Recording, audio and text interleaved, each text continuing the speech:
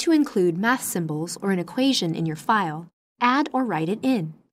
In your Office app, select Equation or press Alt =. Select Equation to choose a built-in equation. You can also create your own. To write one out, select Equation and then select Ink Equation.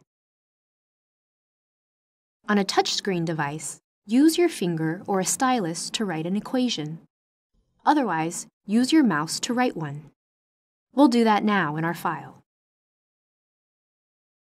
The Math Input Control box makes sure the app understands your handwriting.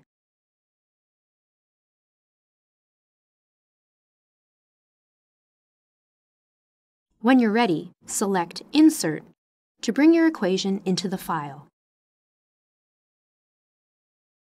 If you need to add to or edit your equation, click on it. The Equation Tools Design tab opens, letting you change your equation as needed.